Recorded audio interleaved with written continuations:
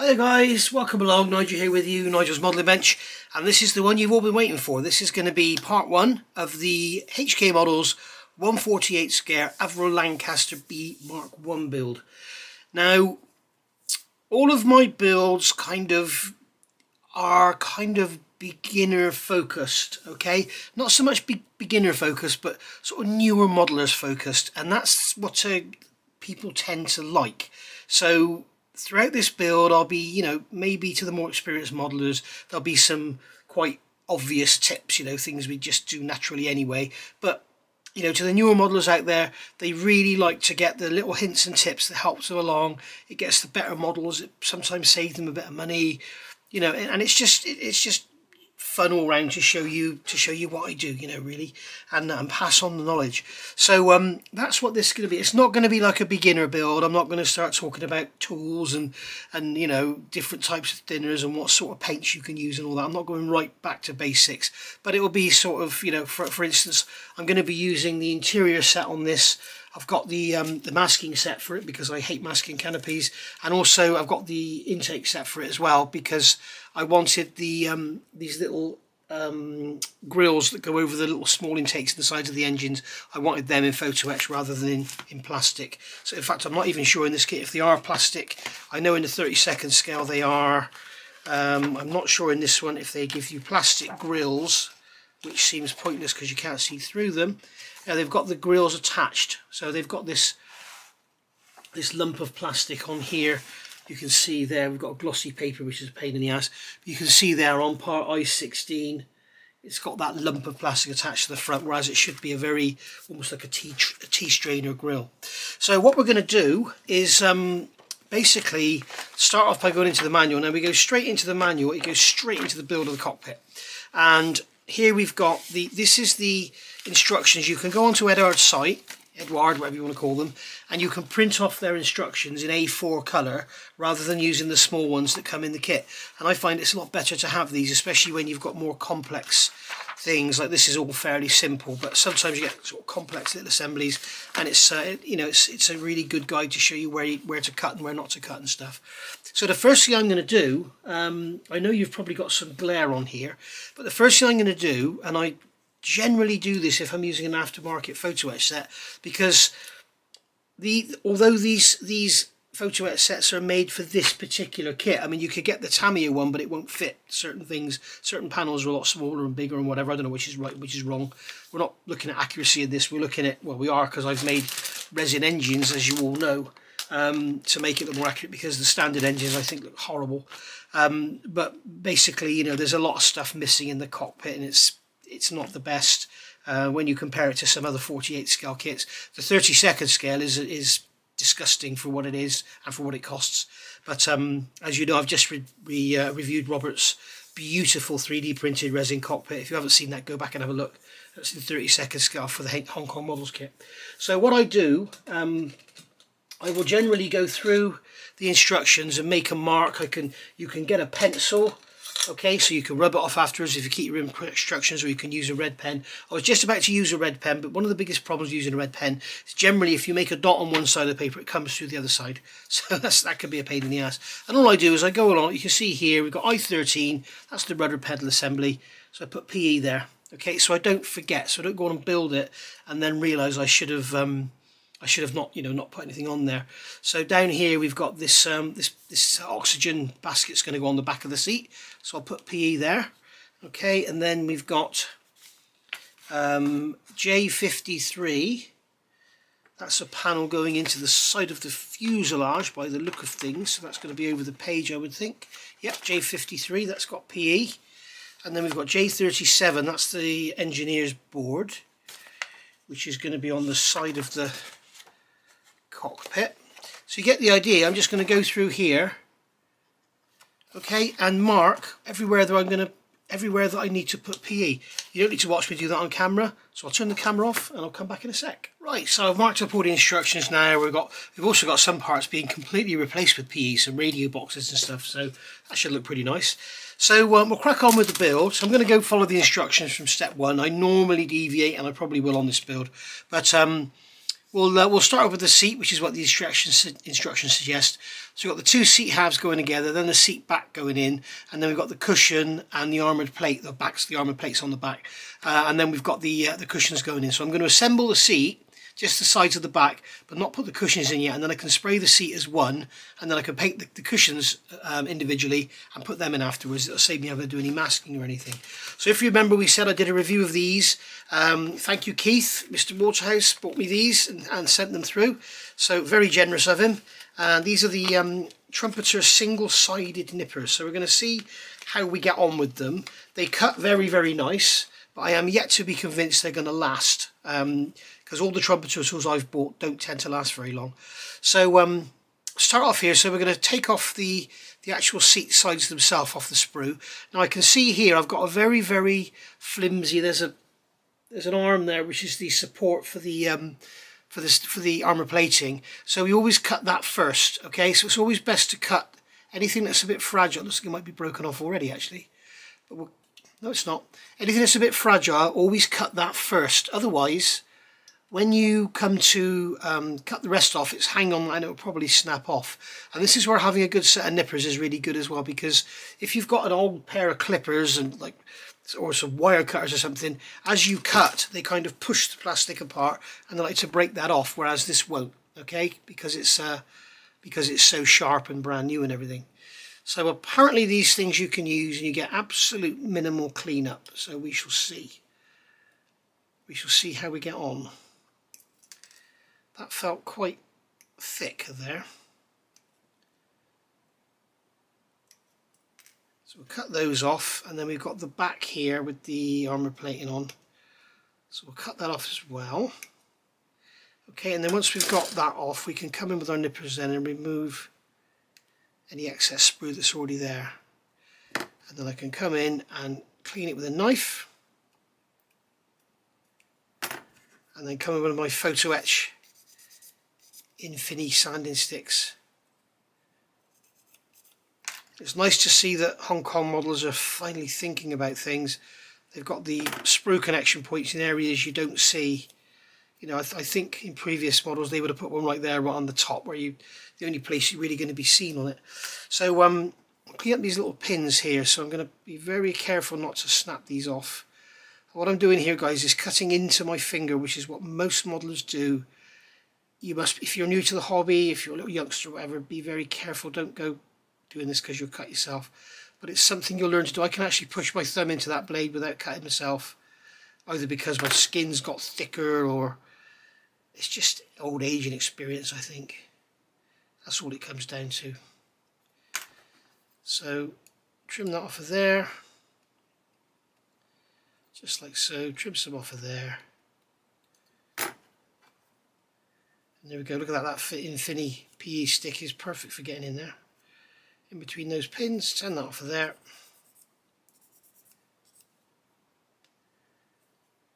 Okay, and don't worry guys, I'm not going to be, this is just because we're just starting. As I move forward through the kit, I'm not going to be forcing you to watch every single part be removed and cleaned up. This is just an initial sort of, this is what I use sort of thing for the newer modelers out there. This is what I use and this is how I do it.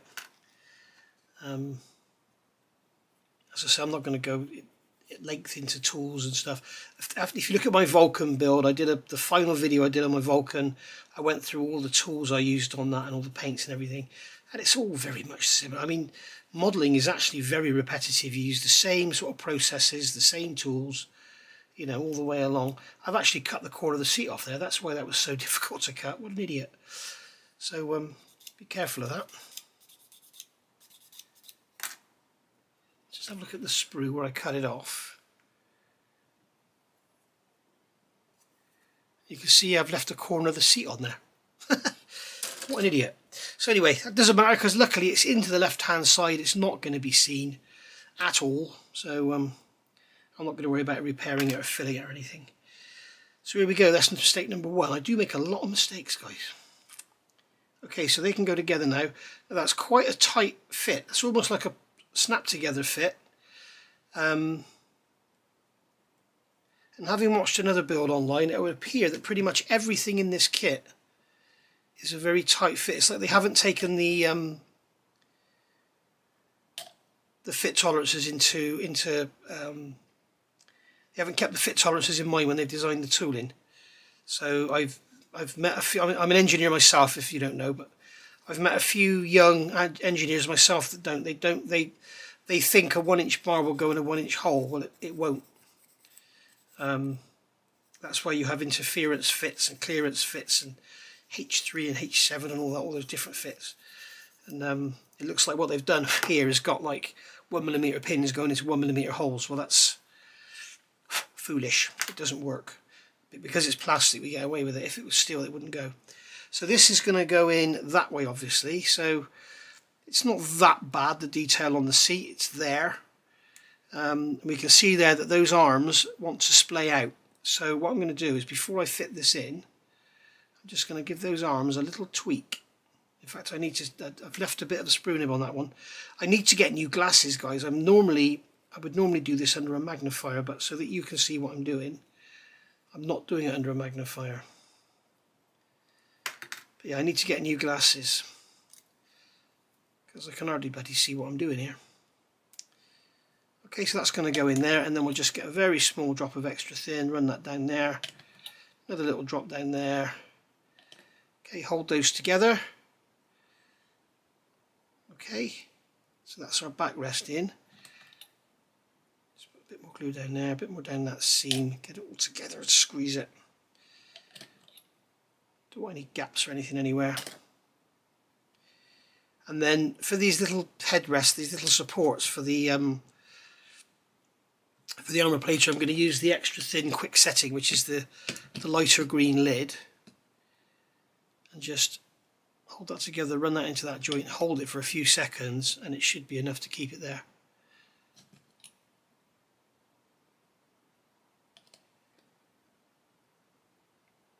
And that one's already there, so I can just put a drop on that one.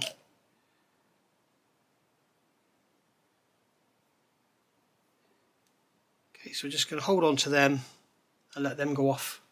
Okay, so that's the seat glued together. I've put some Mr. Surfacer along the front to fill in that seam, because the seam can be seen from the top because the cushion sits in there. The other thing I want to do, we've got the rear cushion and the base cushion off. So the rear cushion is already ribbed, so that's going to look fine. But the base is just dead flat, so I'm going to actually give it a bit of a texture. This is just a block of wood I use with some blue tack on it. So I'm going to put the cushion into some blue tack just to hold it. And then what I'm going to do is just put some scratches in it. Okay, just some fairly deep gouges, just like this.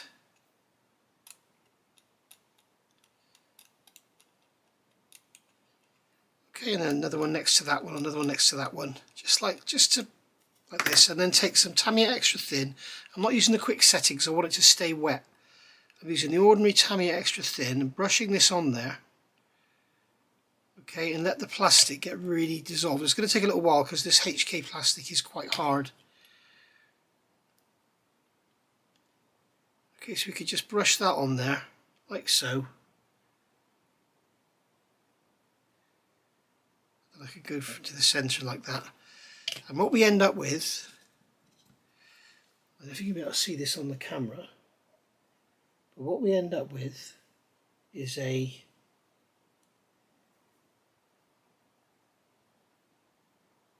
it's very difficult to show the light because it's so shiny, but we end up with a textured seat base.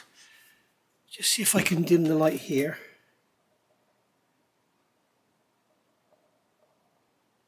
We've got like a textured seat base there, you can see it. It's okay, so it looks a bit sort of used. And then under when we've got some green paint on, they look great. So there we go. So that's given that a bit of roughness. And then we'll put some paint on there, and if you don't like it, you could just put thicker paint on there and it will really sort of thicken itself up. And when they're suggesting in the instructions for the seats is, or for the padding should I say, is dark green leather, and they're suggesting Tamiya X5. Now X5 is a gloss colour, and that's pretty close. I think I might darken it up a bit, or I might just do this and then give it a black wash or a dirty wash, but we'll get those painted soon. In fact, we can get those painted now. And what we're going to do, pull this one out because I want the paint to go down the sides a bit more. So we're going to get a bit of blue tack, make it into a ball. Okay, and then in fact we'll get a smaller ball than that. Make it into a ball. And then I can sit the seat upon the ball, just like so.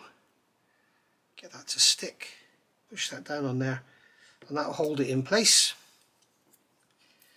And then I can get another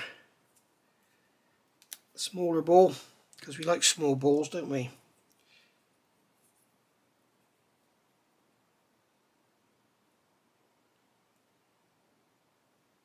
And then I can hold that there. And there we go, so they're held in place now, as you can see, just on the ball, so now I can get to the sides. So we'll give this green a good shake. I don't remember the last time I used gloss green on anything. You can see the dust on the lid. So we'll give it a good stir as well. Blimey, there's no sediment at the bottom of the top. I don't remember the last time I used this. It's got to be years, it's not months, certainly. Okay, and then so we've got that there. Now what I've got here is levelling thinner for brush painting. Now Tamiya paints are not good for brush painting. Okay, now this here is Modeller's World levelling thinner for brush painting. It's available from Premium Hobbies, and it's basically, it's like a retarder, I think, and it does sort of the same job. So we'll get an upturned Tamiya jar, and we'll put some of the green gloss paint in there. Okay, that should be plenty there. Okay, and then what I'm going to do is just put one drop in there. There we go, just one drop. What this does, it thins the paint a bit, but it makes it brush better. Now, if you've been modelling for a while, you know that I've got green paint on my fingers. Tamiya paints are not good for brushing at all.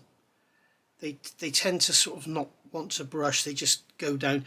I've always described painting Tamiya paints by brush as like dragging a slug across a wet piece of lino. So you can brush this on quite thick, just like so. Okay, we'll get around the sides as well. And you can see that this is enabling me to brush it properly. Okay, now we'll leave that for a couple of minutes and then I'll give it another coat. Okay, and it's as simple as that. And what it does, as it says on the bottle, it will level that out. Okay, and it will look lovely once it's all dried and pulled down. Alright, you can see it's starting to dry already. I'm just taking off, I did put a little bit too much on there, so I'm just taking off the excess. So I'll leave that to dry for a few minutes, do it again, and then I'll come back. That's done now, and that's dried. One nice thing about that stuff, this thinner for brush painting, it kind of makes the paint go sort of semi-gloss. So it's lost all its high gloss, and it's got this sort of sheen to it now. And you can see it on there now. You can see the roughed up lower cushion to make it look a bit stretched and stuff. I've also done the armrests on the seat. I thought I may as well, and see if I can mask them up when I spray the seat. If not, I'll have to just paint it again, but while the green paint's there, I'll do that. We've got other seats to paint anyway. So now the next thing to do is paint the arbor plating on the seat. So first of all, same as you always do with yellow, give it a coat of flat white first, or any white, and then the yellow that I'm going to use on the top. So I'll spray it with white, then I'll spray it with yellow, and then we'll use the masking circles to mask up and get the we'll paint the seat, and then that will remain yellow, that circle in there. Another little tip, if ever you're spraying a large area of red, paint yellow first when you put the red down. Wow! So put white down, yellow down, and then red, and it really does make it very, very bright red. So I'm going to do this now, and then I'll be back when I've done that. And there we go, cockpit is glued together and done. No, it's not, I'm just joking. It's all just placed in there. So the last thing I did was spray the headrest, or the armour plate yellow. Looked up online to find out the size of the circle. It looks like it's about sort of half the width, so I'm going to go for about 3.5 mil. So I'll use some masking circles for that when we come to paint the seat. There's also some debate whether it should be on both sides or just one side, whether it should be on the front or the back. I'm going to go for both sides because it looks pretty. There seems to be no real solid evidence to say either. So, got some bits off the sprue now cleaned up, and started to sort of look at getting it all together. Now, what I am going to do is do some paint chipping on here. So I'll show you that with some hairspray. I'm also going to do the cockpit area there as well, and then other bits of the cockpit we can do some chipping with other methods. So what I'm going to do is looking at the Edward instructions. We've got some map pockets that go on the side here. Now obviously I don't want to be gluing them on. Let me just show you in the... Oh, it's not prepared again. We've got these pockets here. These are here. They're going on. So what we're going to do is actually... get those glued on first, and then when we paint it and everything, it'll all be painted as one rather than trying to paint it and then glue them on after. They're completely missing. They should be on the sides there. So Edward gives us them as flat metal or flat brass sheets, obviously. So I've cut 3 off and cleaned them off, but I thought I'd just do one for you on camera so you can see how I go about it. So let's zoom you in. Okay, so you can see what I'm doing. Now for cutting photo etch, I always use a round blade. You can use a sharp blade like this, but the trouble is you're always going to be cutting with the tip, and you're just going to be wearing the tip out. Whereas with a round blade, you can kind of come up to the surface, which I'll show you on here. If you come up to the surface, you can cut and then roll the blade around, okay, which makes life a lot easier. So what I'm going to do is I've got this one here. I've also numbered them. I've written a number on the inside of them, 61, 62, 63 and 64. So I've got 1, 2, 3, 4. So all we do is we come up to the side of the brass, push the blade over at an angle so you actually feel the side of the brass, and then just roll the blade. Okay, push the blade over, roll the blade, and sometimes you'll hear it go through, sometimes you won't. There we go. Whoops, that one didn't quite come out, so we just go again. There we go, that one's come out. So this is just a piece of black acrylic sheeting which I've got here. It makes life a lot easier for cutting brass. You should never cut your brass on a soft mat or something, because what will happen as you cut through, you'll bend it down. So we're just going to grab hold of this, just take our little PE sanding stick. You can use a file, you can use a sanding stick, you can use pretty much anything, and we're just going to basically clean off those nibs like so. Now I need to look in my magnifier to make sure they're gone. So I'm just going to have a quick look over here, and yes, they are gone. Okay, so there we go. So now we're ready to fold them. Now you can use little plier type PE benders and stuff. I prefer to use this type of folder here. This one is a oh, what's the name of the company now? I can't remember the company. But you get them from little cars and stuff, and they're hold and fold, that's it. You can get cheaper ones. Beware of the plastic ones. I don't believe they'll stay clamping for very long. And I use these type of blades here, the single-sided. There's less chance of cutting yourself. So basically what I do is come along with this tool, and I'll take this one here first as an example.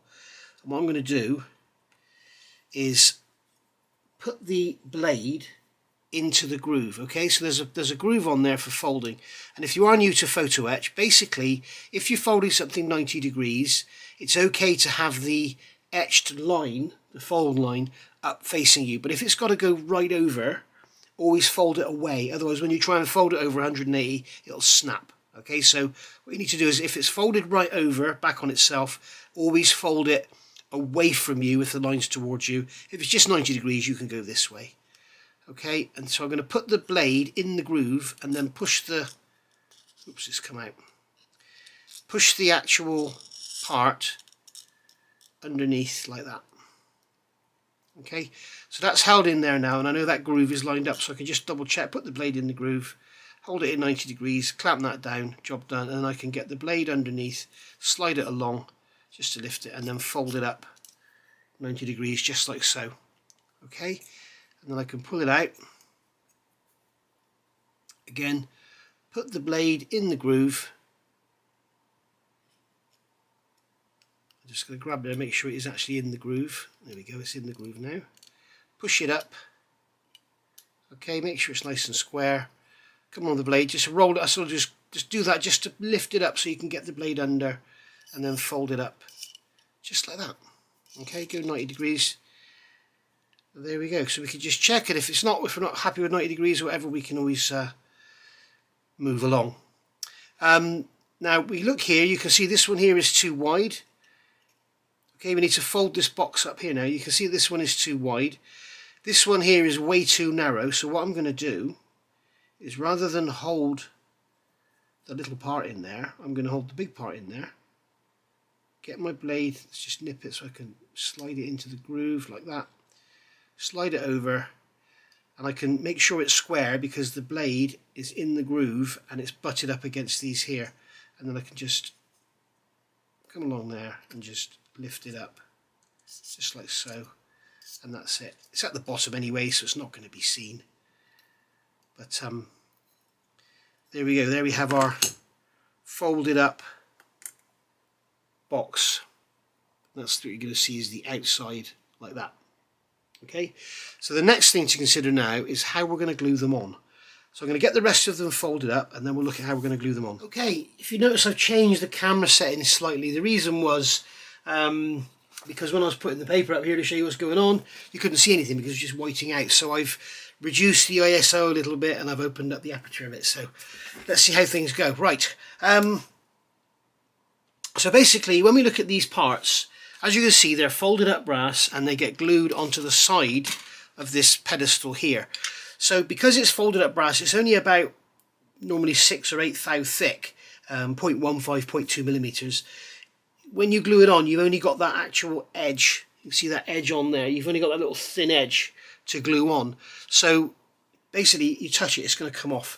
So what I do is I get some scraps of plastic card. Now, with the case of these, we've got number 3 here, which is thinner, so that's 0.75 plastic card, and then these here, 1, 2 and 4, they are actually 1 millimeter deep. So what I've got is some pieces of plastic card, cut them to size, and then what I'm going to do is glue them in. So first thing to do, take a knife, okay, hold your brass down and just basically scratch the inside just to give the glue something to bite on, and then we can put the piece of plastic card in. So it doesn't need to be perfectly square and flat and all that. It just needs to be basically the right size to fit in there without bending it open. There we go. So that fits in there nice and snug like that. Okay. So I'm going to hold that with a pair of tweezers, grab a drop of super glue. This is thin super glue, and just let that capillary in and just go all over it. Put plenty in there. Let that go in. Put some in the bottom as well. Okay, and then what we've got is basically a block of plastic which is glued to the brass. So you've got all the surface area there. I've glued the tweezers on. We've got all the surface area there of the plastic glued to the brass, and then we can use poly cement to stick the plastic onto the side of the console there, which gives us a much stronger joint. So, you know, it doesn't need to be mega strong. We're not going to be playing with it and knocking it about, but when we come to weather it, we don't really want to be you know, sort of knocking them off easily. Now, I know I'm covering up the numbers, but of course I've got the beauty here of having this video to look back at so I can see which one is which. But I can pretty much remember that 1 was the biggest one, 2 was the shortest, the next one down, and 3 was the thin one, so that leaves 4. So we'll take this piece of plastic here, drop that in there, like so, and that's the wrong way round. Remember, they need to be lower than the top surface because you don't want to, when you look down in the pocket, you don't want to see. I think I've made that one a little bit too wide. Doesn't quite want to go in.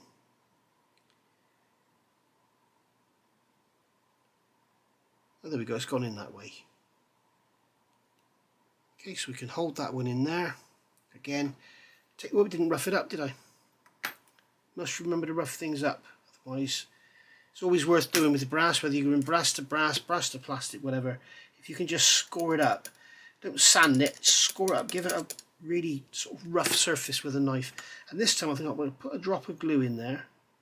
I might regret this because if I drop that in the wrong place, it's going to be, straight away, it's going to be rock solid.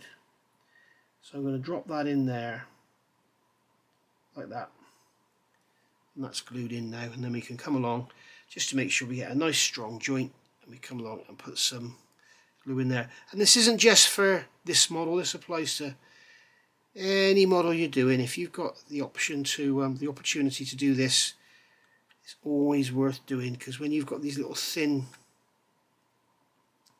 areas, again, sometimes like well, this one, you're folding up a box, and when you make that box, if you can't solder it, you've basically got edges like this to help with super glue, and if you literally touch it, you know, a bit too heavy, you'll find that when you paint it, some lacquer thinners will actually dissolve the super glue. You know, you need to be confident it's going to stay together. So what I would do if I was making up a box and I couldn't solder it, I'd probably put some plastic card in the corners just as little gussets to help it all stick together. It's all about surface area. So finally put that one in there. Okay, that fits in there lovely, so we'll take it out. Okay, put some super glue inside there, just like so, a couple of drops, just like that, and then drop that down in there. Whoops.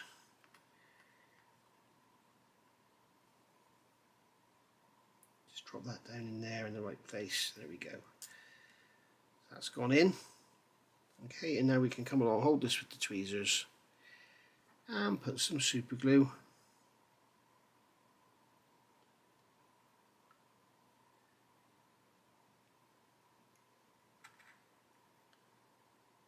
into that joint.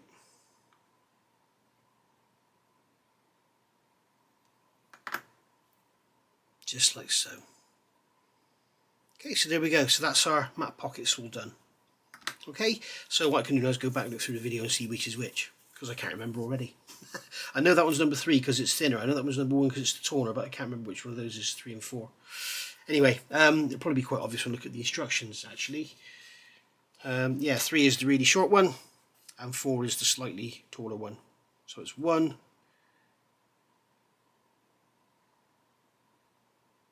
actually I know 3 is the short one because it's thinner. So 1, 2, 3 and 4. 1, 2, 3 and 4. There we go. 1, 2, 3, 4. There we go. So that's that sorted. Right, so what I'll do now is come along and get a sanding stick. Okay, quite a hard one. And just with my piece of brass, in fact that's not the one I wanted, it's, where's the thin one? And just sand the back, just to make sure the plastic isn't protruding above the brass, because obviously when we stick it down we want the brass to be butted up against the surface. Okay, just like that. So we can see now that that's all good. Right, and if you want to be a bit more confident, you can come along with a magic marker or a pencil or something and just go like this. And you want to see, when you sand it, you want to see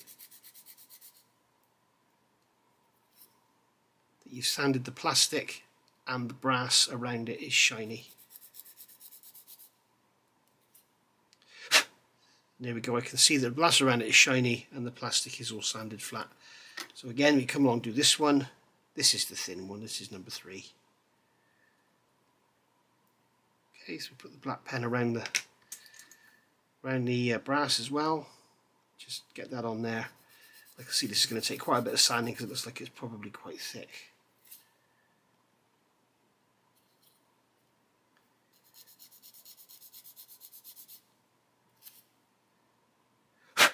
Just looking at that.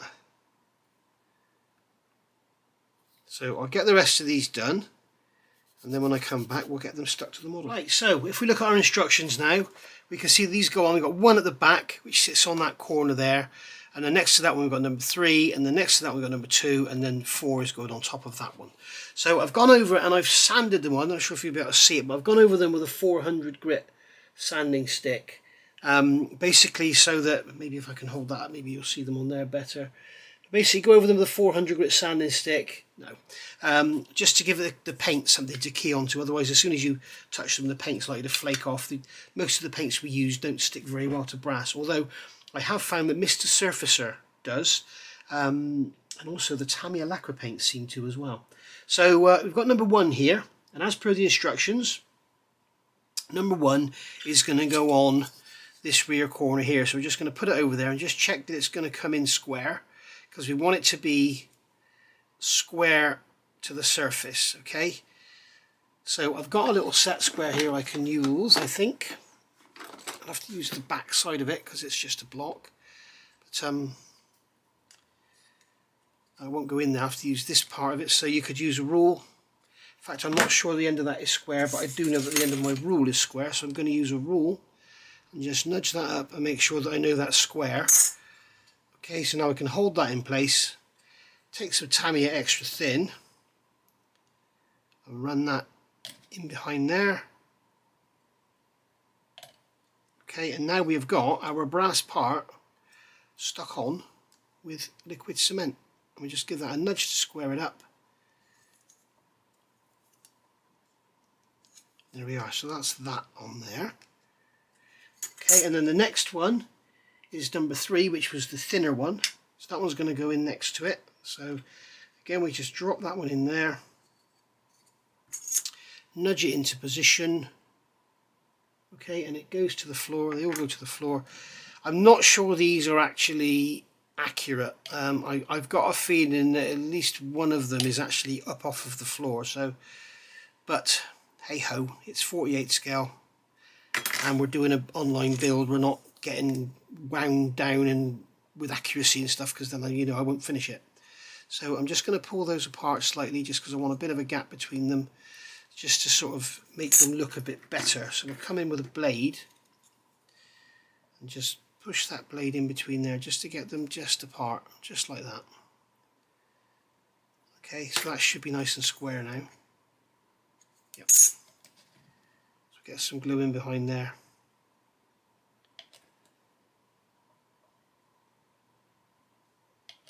Okay, so that's that in place.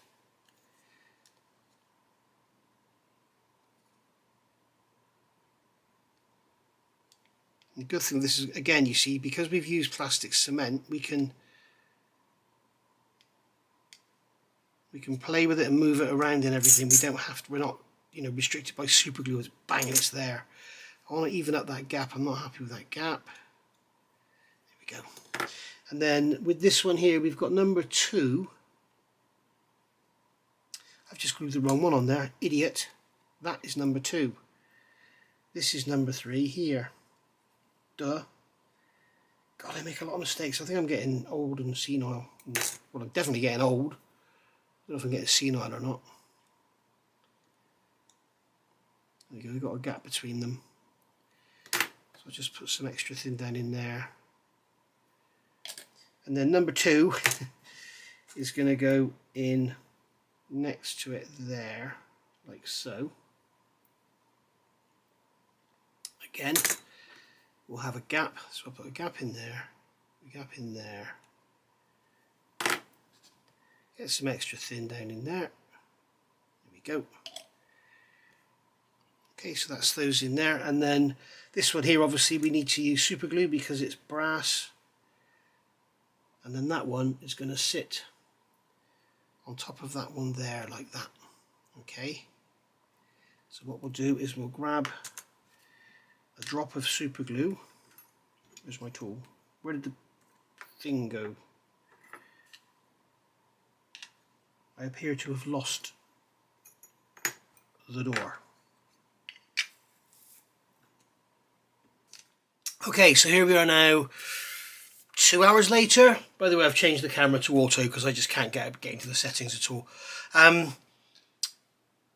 Now, one of the beauties of filming YouTube videos is when you lose stuff, you can go back and look. Now, I remember, I can't remember what I was building now, but I cut something and it went, phew, and it was gone.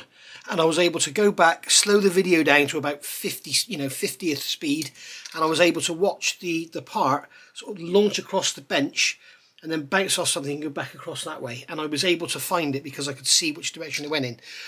Now, I've just looked back on the video and I can see that when I put my hand down, it was stuck to the back of my hand.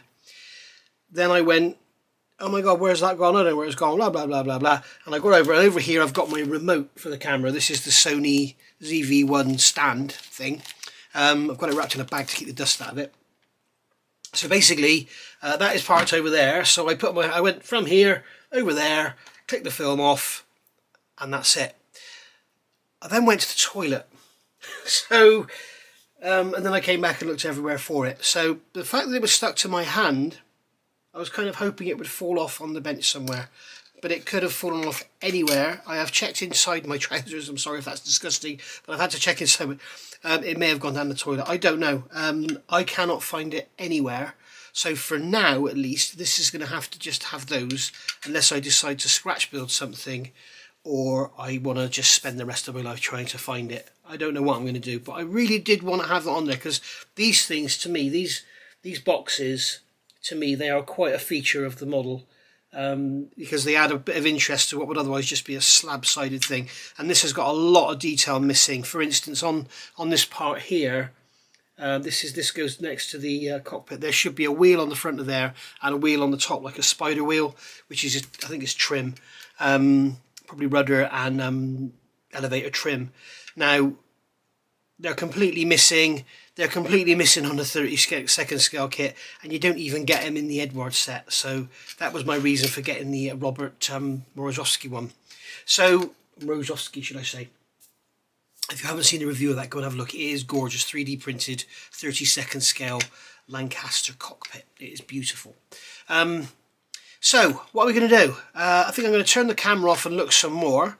And probably call this a day for part one, although we haven't done much, because I don't really want to, the next thing I want to do is paint everything, you know, give it an undercoat ready for the green. When I say undercoat, I mean ready for chipping and stuff like that. So we're going to do some hairspray work on this. So I don't want to be doing that and then find it and have to go in and do corrective touch-ups and everything, because it just won't look right. That's the whole thing with weathering. It needs to be a big blend on the whole thing. So I'm going to call that a day for this video. I know it's been a short one. The others will be longer, I promise you. I try to make them about an hour long, like I did with the Vulcan. And I think that's sort of what everybody likes. If I find it in the next few minutes, I'll come back and we'll go from there. But I'm afraid that right here, right now, I'm going to call it a day for this video because I cannot find it anywhere. Well, guys, good news. There it is. I found it. I have just gone around. A little trick I always do, and you can do this yourself at home. Get the vacuum, get a dirty sock out of the washing basket. Don't use a clean one because it'll get all ruined. Put the sock over the end of the vacuum, not your roll-on vacuum, you sort of vacuum hose. Put the sock over, hold it nice and tight. Turn the vacuum on and then go around and vacuum, and anything that's on the floor will get caught in the sock, and then you can go through. I didn't find it like that. I put everything away. I thought, that's it, I give up. Went in the bedroom just to have another quick check inside my jeans and everything, and there it was on the floor in the bedroom. So it got from here to the bedroom probably 30-40 feet, well 30 feet. So yeah, it travelled, probably stuck in my sock or something like that. So there we go, we've got it. So he who persists wins in the end. So what we're going to do now is come along with our knife, and we're going to, you can tell it's been a long time because the glue's all solid and the parts aren't moving around, and the super glue in the tray has all gone off, so I've had to put another drop in there. So there we go. So I can grab a drop of super glue here, put it on there. Okay, now I'm going to have to be really careful with positioning. I've put the tools away because I wanted them out of the way. So really careful with positioning this, we get it right first time.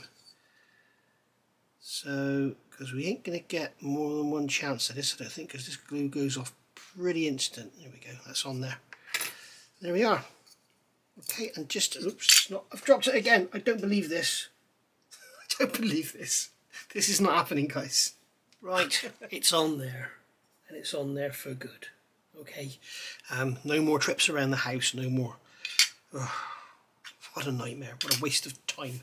Okay, so thinking about getting ready for starting painting stuff, and I want to start pre-shading everything in black. But I'm looking around, there's a bit of work we need to do on this control column. You've got this lump sticking out the side. That is where they put the extension in, so you can have a co-pilot, as it were.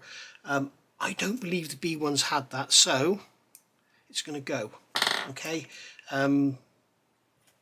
purely because I don't think the B1s are supposed to have it. So there we go. And I know in Robert's set that I reviewed, you've got the option of having it or not having it. From what I've seen, it looks like the Mark 7s and the Mark 10s have it, but the earlier lengths don't. So I don't know, it may have been a sort of bit by bit just random, did they have it or didn't they, maybe it was added later in the war or something, I don't know. But I know that in World War II they had a shortage of pilots, so they didn't plan to have 2 pilots in the Lanc anyway, so initial ones wouldn't have had it on. So there we go, that's gone. The other thing is the instrument panel here, we need to prepare that for the photo etch. So we've basically got to remove all of the detail off of that. So we're going to be sanding all the detail off, cutting off these lumps, the compass and the extra gauges on the top. We're going to cut them off, that'll be gone. But the other thing we need to do is get these rudder pedals done. Now, as you can see here, these rudder pedals aren't particularly nice at all, they're very chunky, but Edward gives us some lovely little fine ones. Here you can see them along there. They are very nice indeed. Probably easier if I show you on the instructions. What we're going to do is get 2 bits of brass there, a piece of plastic rod between them, piece over the top, and then glue those assemblies into the stanchions for the rudder pedals. So this should be fun. So I'll probably do this off camera because I need a magnifier, so, and then I'll just come back and show you when it's actually done. Okay, pedals are done. Had to solder the little cross braces on. They're good, you can see them there, but they're done. I'll show you in a minute when they're all together. So following the instructions, we've got to cut the lumps off the bottom of these rudder pedals. Now we need to make sure they go back together the same length this way, because otherwise they're dragging on the floor.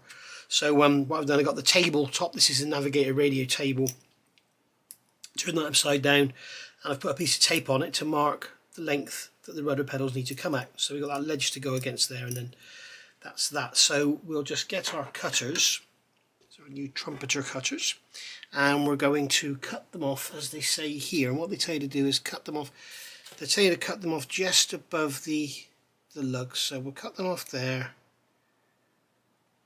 there, there, and there.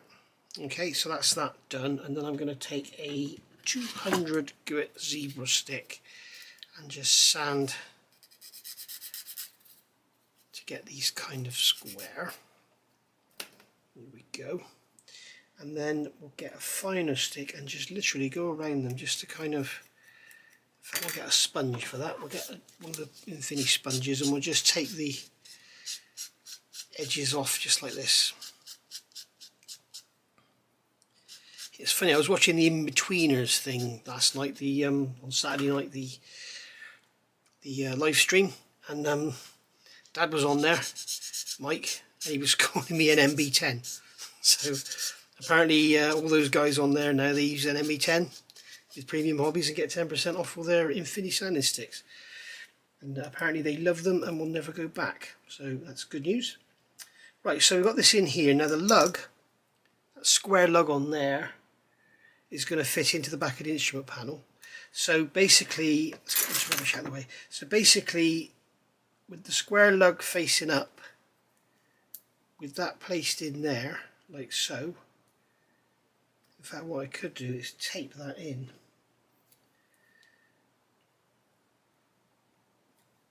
Take that in place like that, just to hold it there. Okay, and then we'll get some tweezers. I don't know as well. This is going to go on camera, probably not well at all. But because I've got the lug pointing forward, those little cross braces also have to point forward. So these are going to glue into there. Now, as you can see, they are not as wide as the distance of them. So what I'm going to do is pull these in a touch.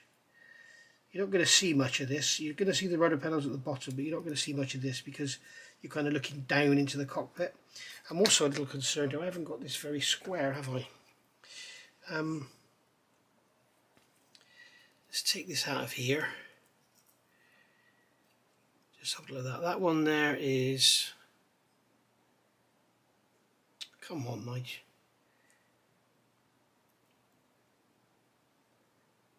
.3, and that one there is, oh, for God's sake, what am I doing? Right, so that one there is 7.5 and that one there is 7.2, so I haven't got them very square, so I need to just square them up so they look a bit more even. Okay, so that's 7.2, that's 7.2, great. So get the sponge again, just round them off.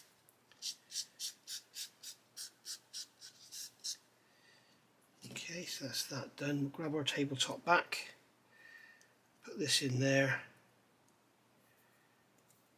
tape it in. There we are, that's that in there. Right, so now we can come along with this with those legs bent together. Just going to bend them together a bit more.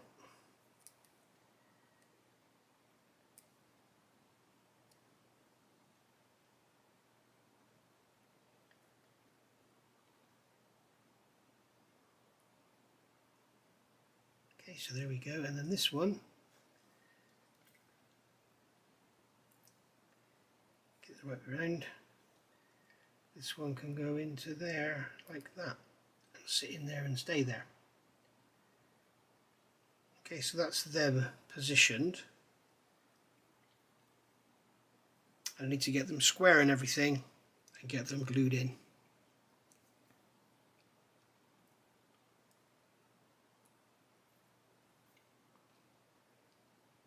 Now if you look at the HK model's 1/32 Lancaster, I think they've got the rudder pedals at different lengths, so you need to do a bit of surgery to sort them out.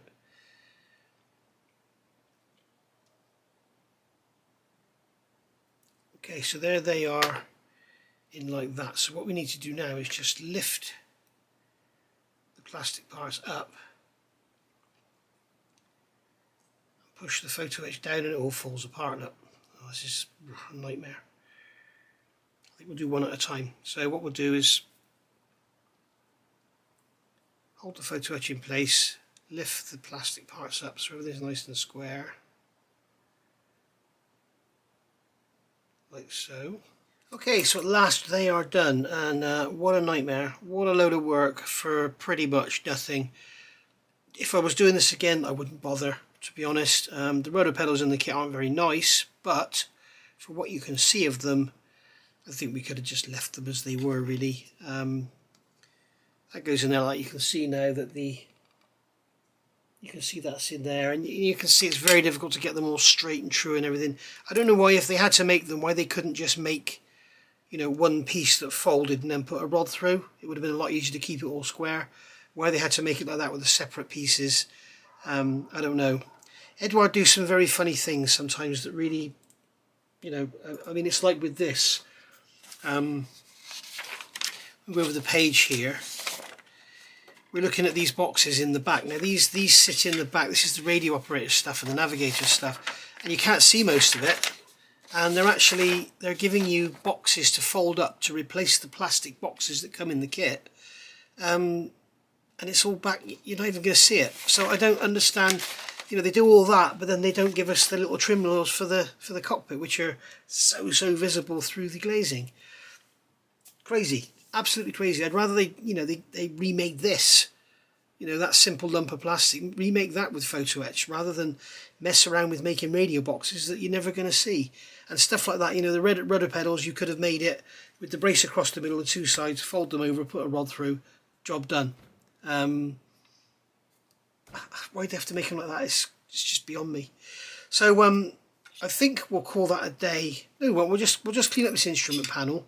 So basically, as I say, when we look at the instructions, it's telling us we need to remove, where you've got red, it means remove. So it's telling us to remove all the detail from this instrument panel, any raised areas, any raised lumps. You can see we've got those buttons across the middle there, and anything on there. So what we're going to do is come along with our cutters, and we will cut there, and we will cut away here. I don't want to go too mad with these trumpeter cutters because I fear they may chip. So we'll go nice and gentle. Okay, and again we can look at our instructions. We can see that it's telling us to remove that lump in there as well. So what we'll do is we'll come along with our nice new curved blade that we got for our photo etch. We can go in there and remove that. Okay, just come down onto it, up onto it like that. That's that gone. We can carve away this plastic here. But bear in mind, guys, HK plastic is very, very hard. Oops, we're not supposed to take away those lumps on the side. We've got to leave those there. So another mistake. This is the trouble. You're doing stuff on camera and you're sort of concentrating on what the camera's seeing and trying to keep it interesting, which is difficult for me. You make mistakes. I'm not particularly worried about that because we've got a photo etch panel that's going to go around there anyway, look, so I'm not really too worried about the fact that I've taken the top of that off. Okay, and then what we can do is scrape away. Got that raised pilot's panel there, which is the generic one that goes in pretty much every British World War II aircraft.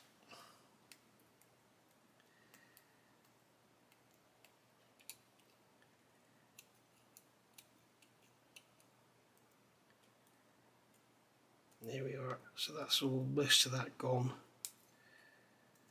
Just get rid of that. And then with a nice coarse sanding stick we can come along and just sand all that detail away.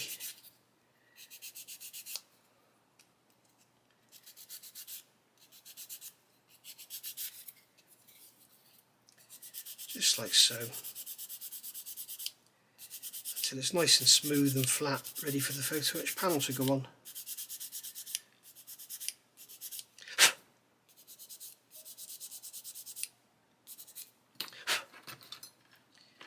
Do a bit more scraping around these raised areas.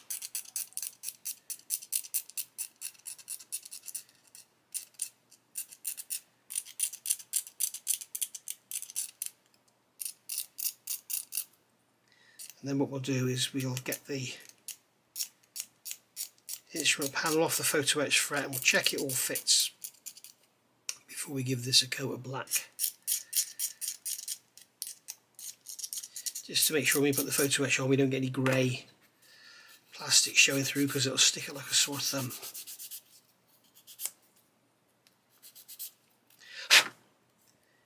There we go. That's our panel all cleaned up. So I think I've done that in the area there. Yep, I have. That's all done. So we're good to go now.